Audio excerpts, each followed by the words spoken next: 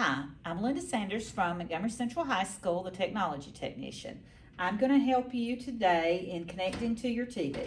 So step number one will be to go to the notifications emblem on the lower right corner of your computer. If you see that you're not seeing many icons there, you will click expand.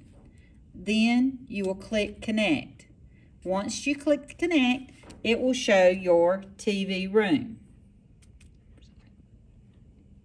Then on the TV, for the first time connection, it's going to ask you to click yes, and you will be able to connect.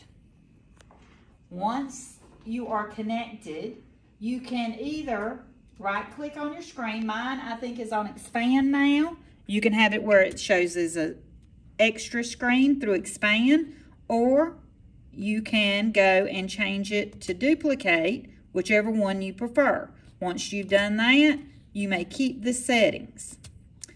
If you are having trouble connecting after you have used your TV for a while, you can go in and either restart your computer and turn off TV and return it on. Another option, if that doesn't work, is to go into the settings on the TV, go to the connection. When that loads, you will go down to screen share settings, click delete history, and then try to reconnect again. Normally that will fix the issue of not being able to connect. Another thing that you may want to do is have a microfiber cloth of some form or a Swiffer. Do not put any cleaning fluids directly on, like spray on to the TV screen.